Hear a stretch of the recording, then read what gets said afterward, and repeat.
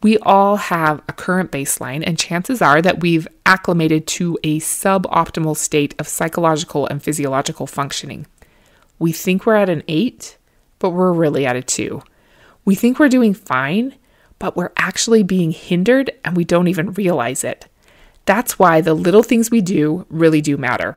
Our day-to-day choices matter because it's completely possible to reset our baseline little by little. Right now, we don't even know what it would be like to live every day from a higher baseline, where our highs are higher and our lows are also higher. But can you at least partially imagine what it would be like? The awesome thing about working on resetting your set point is that it's not just a one-time victory. Those are fun, but resetting your set point redefines what's normal, expected, and automatic. And that changes your entire life. Eventually, your prior best is your new baseline. That's what I want for you.